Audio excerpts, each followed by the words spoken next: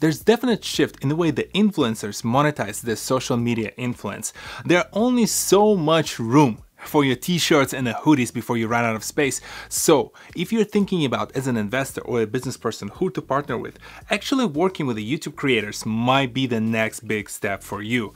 Welcome to the TohirT channel. My name is Tahir, and yes, in today's video I want to talk about how one of the top 2 most popular YouTubers, broadening the horizons of what is possible for other YouTubers and creatives, other opportunities for someone like you if you're in the business or in the investment world on how to partner with those creators, and yes, while everyone is at it, how to thicken the wallets of all the parties involved. Let's do this! David Dobrik, who is technically a TikToker, at least for the past year, is back to reclaim his YouTube throne. And in his latest video update about his new house, he made an announcement that a lot of people glanced over, but I think will pave a way for a lot of creators when it comes to completely changing the way the media is consumed across all the different genres. I know it's been a while, I'm sorry it's taking so long, but here it is, in this room, it's my baby. I'm so excited about it. It's my podcast studio! And this is what it looks like when it's the actual show. What's up guys, welcome back to Views! Yes!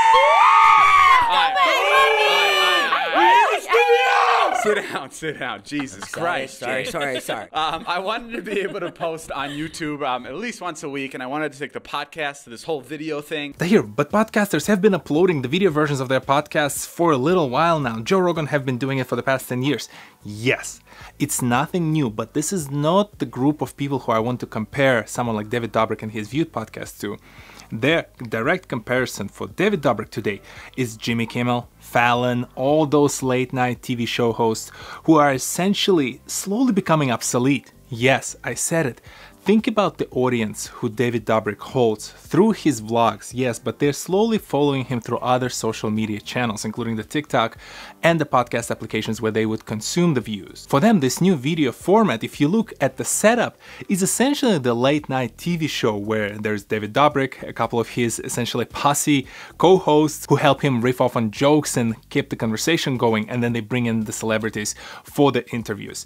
This is the format that is now essentially transitioning from the late night TV over to YouTube and the generation of people who grew up watching David Dobrik. They're all used to consuming the media on YouTube, and now they will slowly get used to the fact that there isn't anything else beyond this platform when it comes to this kind of media interaction. The comedy sketch shows that are now slowly transitioning from the Comedy Central, and someone like Julie Nolke, she is her own Comedy Central today. Dude Perfect, some of the other gaming channels when it comes to their interactive creative content, gossip channels that constantly gossip about different rumors, news channel like DeFranco. This is happening. This has been happening.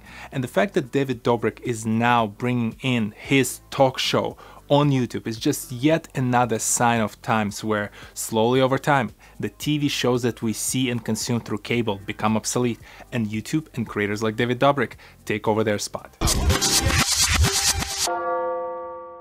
Let's switch the tracks and talk about Mr. Beast and the fact that all of a sudden, Jimmy Davidson found himself to be an owner of the franchise of burger joints, 300 plus strong. I spoke already about the fact that Mr. Beast was opening his own burger spots in this video earlier, but I did not realize the scale to which they want to expand. And now, after listening to Jimmy talking about it on the Clubhouse, at a couple of other podcasts, hearing his manager Reed talking about this particular business on the Creator Economics podcast, I slowly realized that this is going far beyond just a one-time thing, and they're truly building a business around this brand. Was there a plan at any point where it was like, hey, let's like open up physical stores as well? No, we never wanted to open up any physical stores, although now with the success, I think we will. We have like a whole marketing calendar in place of what we want this to look like for 2021. We may push some new products through Mr. Beast Burger's distribution network. We'll see. We have big plans for this. Besides the tremendously positive effect on all the local restaurants who partnered with Mr. Beast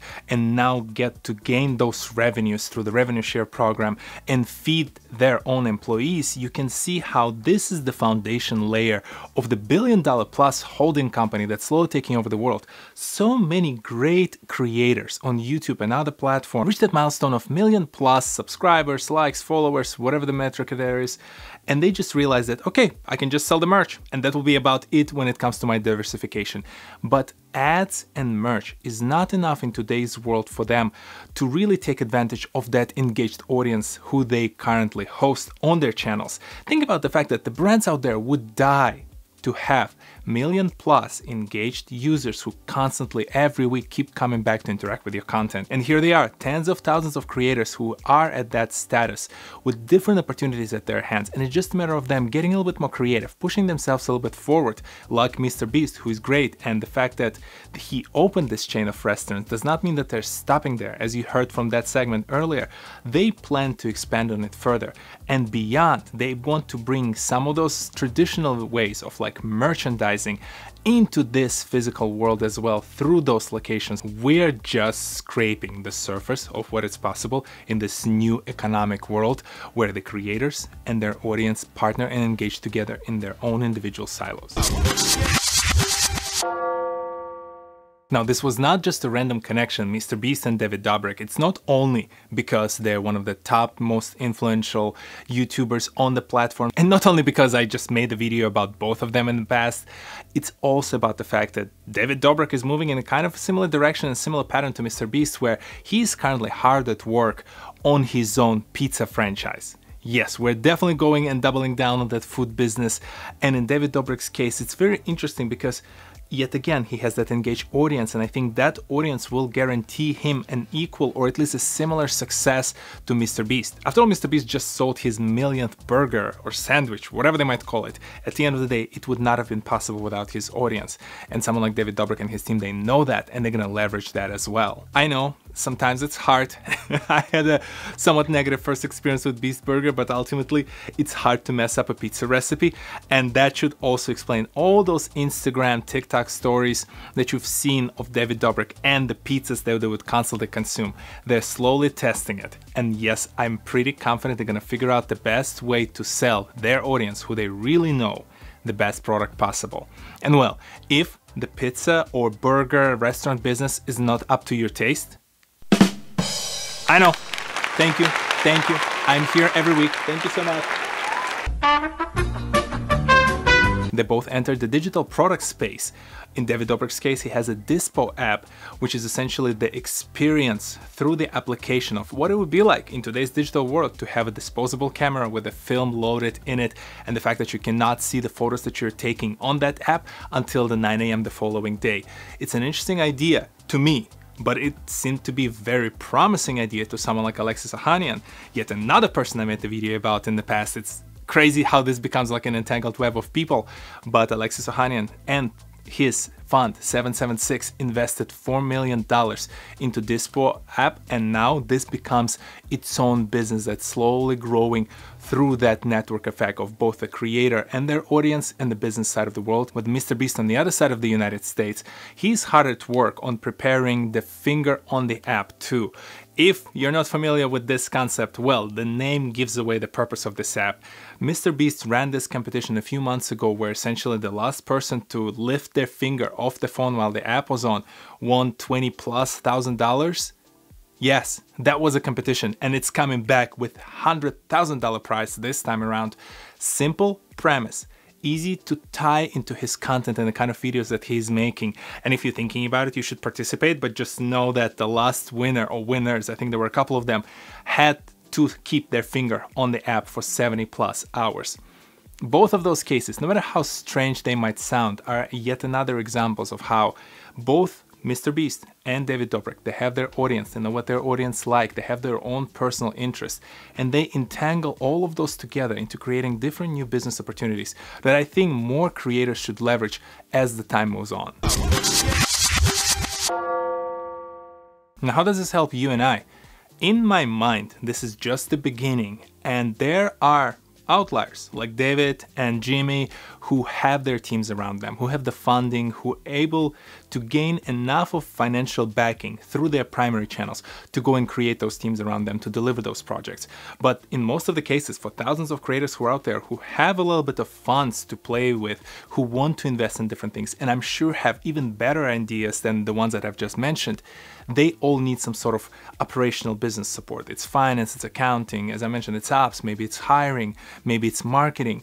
There are a lot of opportunities for people who are not necessarily that good at being creators, who do not have that future being the next Mr. Beast, can still join in and have the piece of that pie by partnering with some of those creators. I started to work on this idea recently. This video is inspired by me thinking about different ways by which I can essentially bring a lot of that business expertise that I have into the creative world, which I clearly enjoy. I've been on YouTube for a while now, and I think even what I have in mind is still the infancy of what we will see as industry progresses and as more people realize that this whole YouTube creators, Instagram influencers, TikTokers world is here to stay, and it's gonna grow much, much bigger. Do you think you will support your creators through this kind of ventures? Do you think there are other product lines that creators should explore? And pizza or burger? Share your thoughts and ideas in the comment section below.